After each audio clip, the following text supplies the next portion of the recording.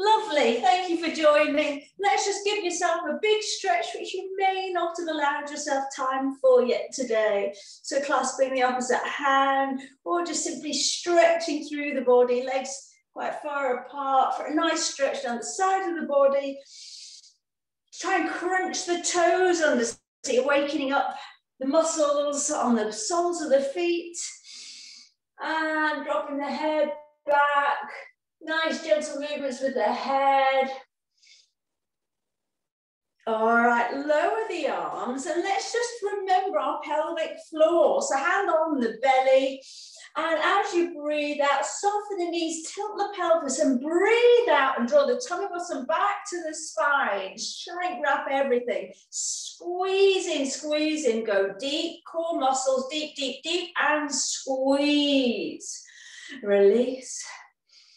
And again, so the TVA is pulled in, your pelvic floor, think about that diamond, almost try and squeeze your sit bones together, draw the front of the pubic bone and the base of the spine together, squeeze in and then draw up, draw up, draw up, squeeze and release one last time.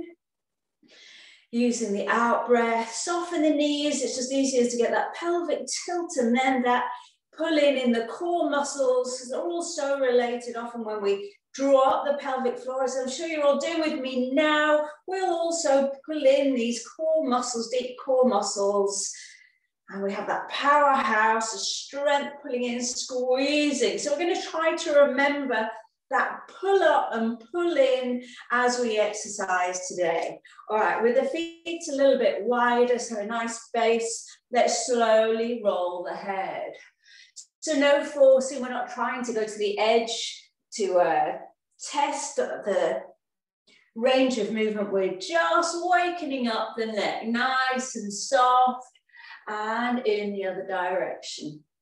Now, if it feels a little bit crackly, a bit bumpy along the way, sometimes we're holding tension in the neck and lengthening the muscle alone isn't enough to release. We need to strengthen, lengthen, and relax. Those three elements have really nice, spongy, youthful muscles. So on that note, let's place the left hand on the outside of the right side of your neck here, and place your right hand on the side of the head. Now, we're not forcing, it's only a gentle pressure of the head into the hand into the head.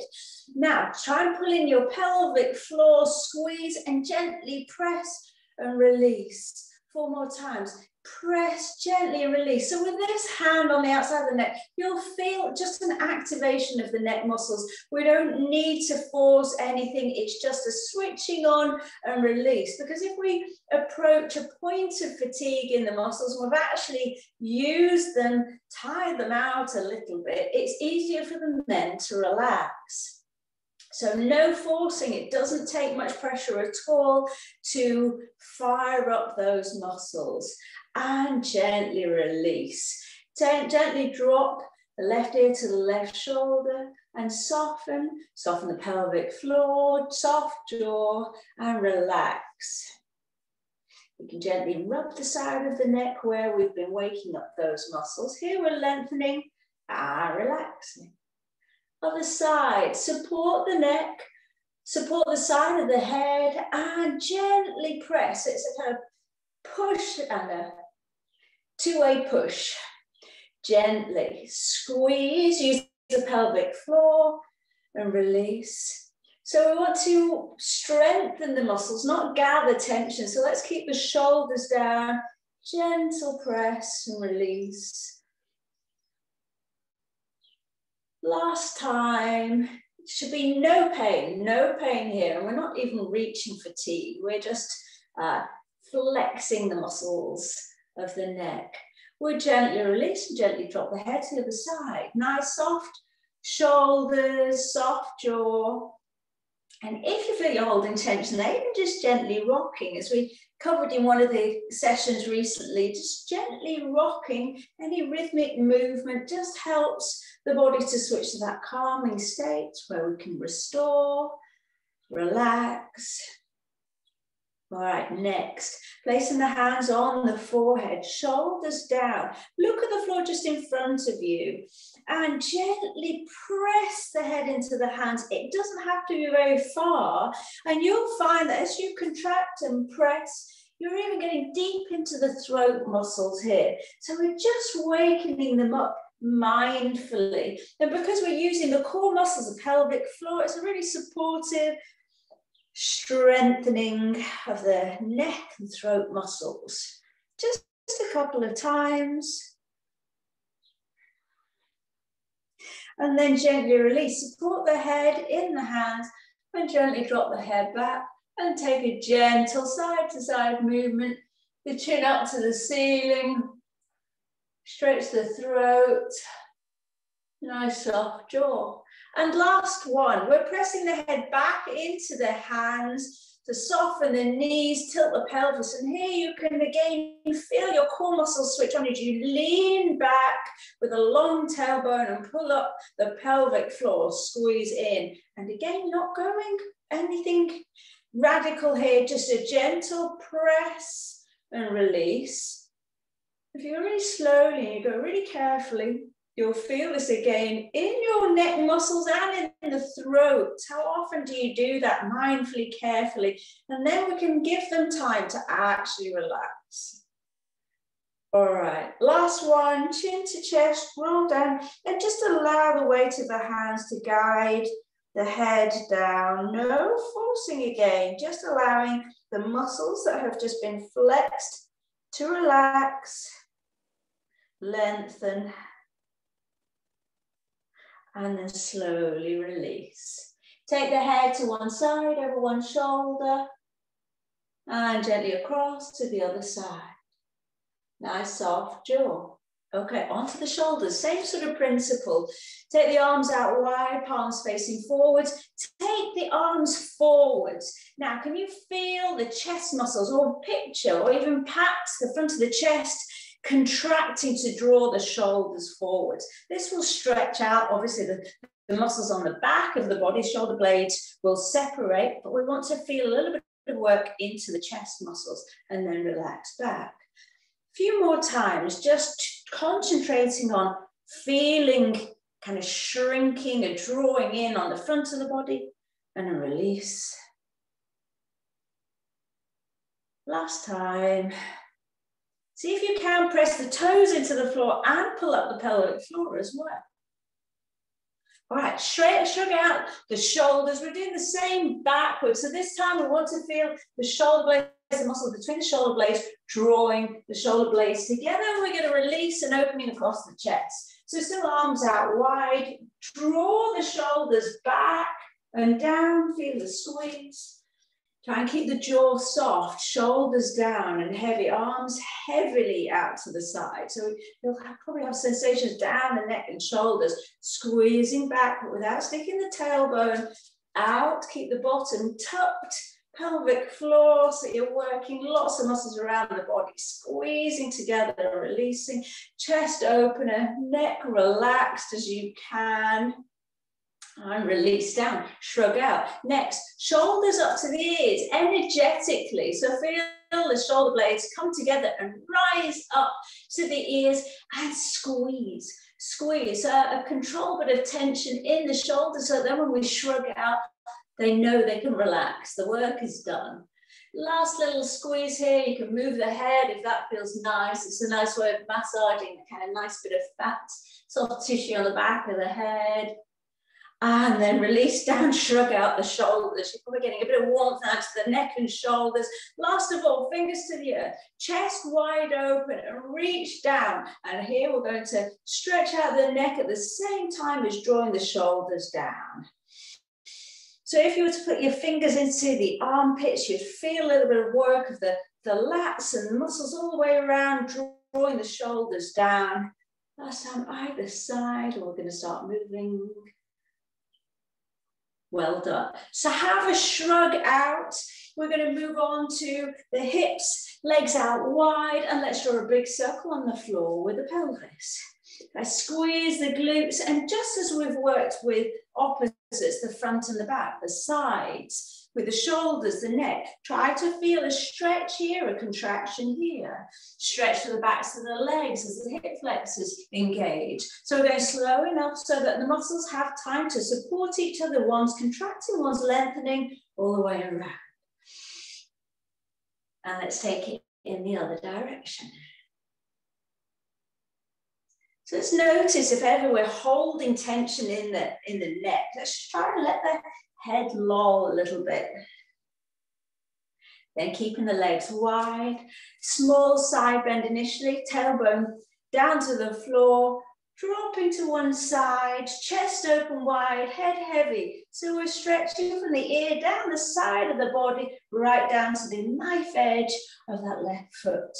Tummy bottom back to the spine, pelvic floor lifting all the way up to the top and over to the other side. You can hinge the hips slightly to the side, but let's aim to keep the legs straight. So we have an inner thigh stretch, a neck release, and lengthening down the side of the body.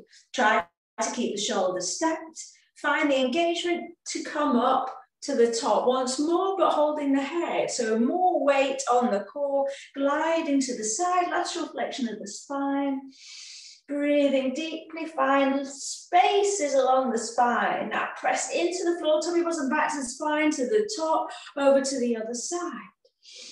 Inner thigh stretch, lengthening the side of the waist, drawing the head away from the shoulders. With the support, we're creating almost a hammock for the head. Last of all, with the arms extended, shoulders back and down, free up the neck and gliding. If this is too much, we can come back to hands on the hips or supporting the head. Core pulled in, back to the top. Last of all, either with the arms overhead or supporting the head or holding it. And come up, lovely. Shrug out the shoulders. We're coming to a twist for the spine. Let's step the right foot in front of the left, challenging your balance. So if this is too much for your balance, separate the feet. Give yourself a wider base of balance. So if the right foot's on the front, we're holding the head and we're turning to the right. So breathe in, spread the weight, keep the hips square to the front, grip the floor with the toes, and using the out breath, we're twisting. So the gaze, the head, looking over your shoulder, the shoulders turning, the ribs twisting, keep the hips to the front, tummy button, twisting round to the back, and then breathe in to come center. So let's have a few more of those in your own time. So allow the gaze to wander as if you're looking out at the horizon all the way around. Now here's a quick check. Are you pressing your tongue into the top of the mouth or into the back of your teeth? See if you can relax the mouth. There's plenty of tension in the rest of the body to help us in this spinal twist and working on the balance. So I'm supporting the head so that we're not losing the neck. We're keeping the spine really long, right up into the cervical spine. As you twist, you want to simultaneously draw the hips in the opposite direction. So we're getting a full wringing out of the waist. Once more on this side. If you wish for this last one, you can extend or take the right leg up to further challenge your balance. Take that twist, long spine, twist, twist, twist, but keeping the head nice and lifted and stacked. And then return, other side. Let's have your left foot in front. Find your balance, spread the weight, find that center of balance. Shrug out. Let's hold the head, thumb supporting the neck, shoulders down. Now as you breathe out, imagine I'm holding your hips, keeping them square to the front. Start with the gaze, the nose, the chin, then the shoulders, then the ribs, everything turning around. Keep thinking about where your center of gravity is. So that kind of vertical line from the center of the pelvis, up the center of the ribs, up through the neck, and out the top of the head. Using the strength of the out breath to pull the pelvic floor up, tummy button in, corset pulled in around the waist. All the stabilizing muscles of the body. Your brain is just trying to find them. So any little bit of wobbling is fine. Think about your brain just calibrating, finding what needs to be adjusted, where we need extra strength where we need to place the weight. We have the option of lifting the front knee to increase our challenge for the balance. But your main point here is a rotation of the spine. So it's all about spine health. And part of that is the brain switching on those stabilizing muscles. Well done. Shrug out the arms. We've had them lifted for a while. Let's take a pyramid stance. We're going to take a pyramid, fold, flirt with the idea of a warrior three, and then a spine extension. So when you're ready, let's step your right foot forwards. There's a little gap between the feet. You can probably see daylight through my legs. Toes pretty much pointing forward, so hips are square to the front. Let me just demonstrate quickly. We come to a flat back fold, flat back, straight legs. Then we bend the front knee. And when I say flirt with a warrior three, maybe you come all the way up into a leg lift. But if that's not for you today, we've softened that front knee. And just maybe you come up onto the tiptoes of your back leg. Those left toes may or may not lift. Then we'll reset, tilt the pelvis, hip flexor stretch, and lean back, pressing your bottom cheeks down. So those three positions. So when you're ready, we can start the first one with the hands on the hips, long spine, now pelvic floor. Think about the head keeping in line with the pelvis and the ribs. It's very deep hamstring stretch here for the front leg. Then we soften the knee, keep your gaze down, and see if you can lift onto the back toes with the option of lifting the leg to warrior three legs. We come back to a pyramid. Support the back, fingers down the back, roll the shoulders back and down, and lean back with straight legs, elbows reaching each other behind the back. So in your own time, we'll go through those three positions with the option of taking the arms up overhead. So breath in to prepare the breath out, hinging from the hips, softening the front leg, maybe coming to a warrior three position before returning to a pyramid and taking a spine extension, chest opener. Let's go for two more.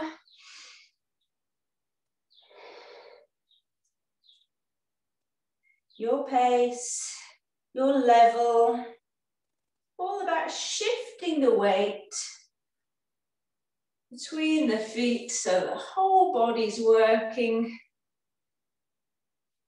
those postural muscles.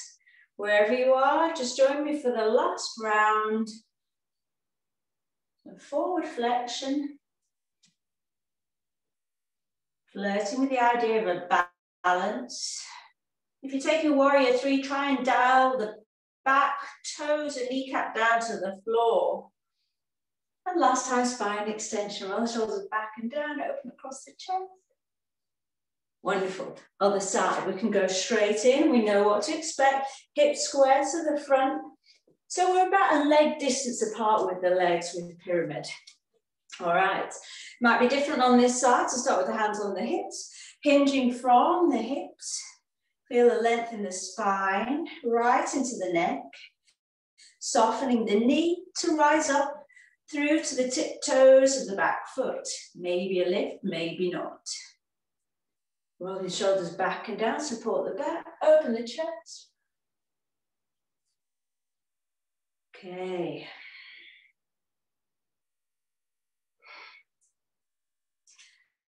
So whenever we're coming to a balance, obviously we want to find a fixed point for the gaze.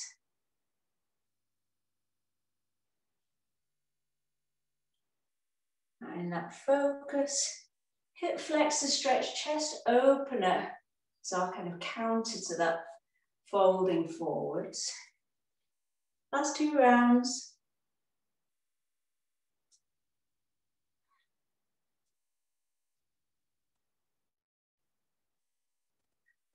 Remember, you can ease out, add on straight arms, all optional. Okay, all together, last one. Flexing forwards, long spine, deep stretch for the back of the leg, softening the knee, maybe coming onto the back toes, maybe taking a lift. Last spine extension, and then we'll shake out the legs. We're going to do a similar one with a triangle, half moon, just flirting with the idea. It doesn't have to be the full thing, into a reverse triangle. So when you're ready, just shake out the legs. We're nearly time to come down to the mat. All right, when you're ready, legs out wide. Let's turn the left toes to the left wall, arms parallel to the floor. Now reach to the side and slightly turn this right hip down. Okay, palms forwards, we're in a triangle. Soften this left knee, fingers to the floor. Come back up to standing and wimble the arms to a reverse triangle. There are your 3 points. Whether you come into an Ardha Chandrasana is neither here nor there. We're working mindfully, carefully, nice open chest here, softening the front leg, knee, maybe taking a lift. Nice flowing movement with the arms, straightening both legs to your reverse triangle. Let's have 2 more. So with a triangle, the back hip is kind of dialed down. The front thigh is right into the socket. The head can dangle or look up. The bend in the knee, fingertips to the floor. There's a hip opening if we extend the leg. Cartwheel the arms back. Last time. These are instead of your sun salutations, so you can afford to use a little bit more energy.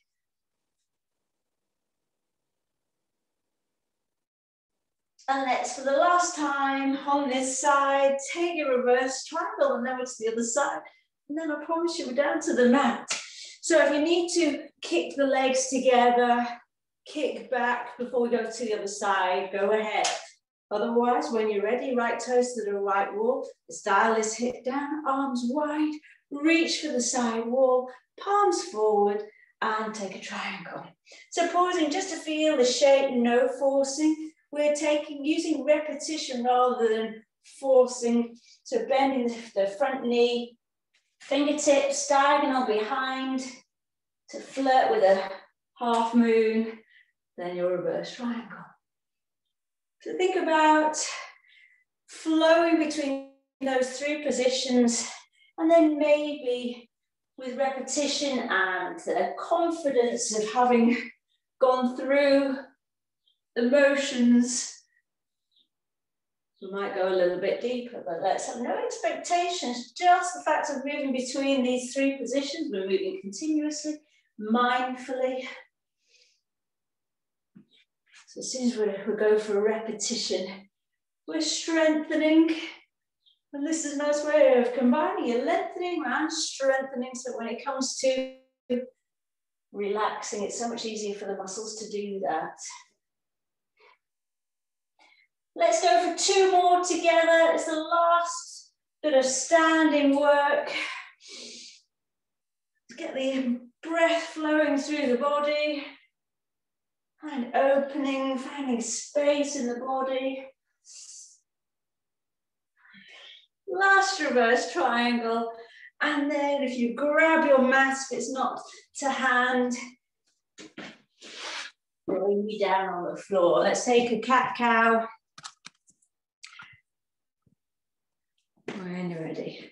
Okay, on all fours, knees, ankles hip distance apart, shoulders over the wrists. Let's go straight into breathing in and looking up. Feel that stretch from the pubic bone up to the hairline. Draw your chest through. The reverse, chin to chest, push away from the floor. So we're flattening the shins into the mat, separating the shoulder blades. Once more, breathe in and feel the curve in the spine. And then the reverse, chin to chest, round the back. Come to a flat back, extend your right leg and plant the ball of the foot. We're dialing the right hip down so the hips are square. Load up some imaginary weight on the back of the leg and lift the leg with the toes dialed down to the floor. Using the upper thigh muscles, lower glutes, squeeze. Now the toes, the foot's flex, like you're pushing the wall behind you away. pelvic floor, tummy button back to the spine, close the front ribs, and if you can, extend the left arm, the opposite arm. Take a deep breath in here. As you breathe out, the extended arm, elbow comes to the waist, knee comes into the nose. Empty the lungs. Let's have 2 more of those. Breathe in and extend. Push the wall away behind you. Squeeze the glutes, lengthen. Breathe out. We're creating train tracks here. So here's your Pilates version of a yogi nose to knee movement from a balancing cat. We're thinking about nice alignment, engagement in the core. Slow, steady movement. If it's a little bit jerky, don't worry. Last one, and then we switch to the other side. Using the breath, the exhalation to draw the core muscles in, and hand and knee down. Other side, extend your left leg, plant the ball of the foot, dial the hip down so that the hips are level. Squeeze the glutes, keep the length in the leg, and lift. Press away through the heel of the foot, toes pointing down, extend your right arm or the opposite arm for you. Take a deep breath in here. As you breathe out, the elbow comes in line with the hip. Your knee comes all the way up to the nose. You hold and squeeze until there's no air left. And then breathe in and extend. Let's keep the neck long, stretch, and the breath out. Everything, the front of the body, crunches in, pelvic floor, try and go really deep into those core muscles, creating those lovely lines, using the out breath. So as if we're coming through to an arching cat, all the muscles we woke up there. And last time, and then we'll come on to our bottoms. Fabulous. If you need to take a child pose, that's absolutely fine. If you need to circle out the wrists, you do that now. All right. We're coming onto our backs, knees into the chest. So that's a little bit of a rest anyway. Hands on the floor. Let's create a fist with the thumbs pointing up. Shoulders down, chin tucked, reverse curl. Now you may need a bit of momentum to lift. But just the intention of lifting the hips will be engaging those lower abdominals. We want to try to avoid lifting the shoulders. Use the out breath to lift. Now, if the hips don't want to lift, we just go with a gentle flow and lift, and with time, or with holding the outsides of the mat, we can sometimes give ourselves a little bit more momentum. If this is pretty easy for you, we can take the legs all the way and make it a rollover. So just find the level that's good for you. This is the last bit of your class, last little bit of work for the day on the mat. So give it all you've got.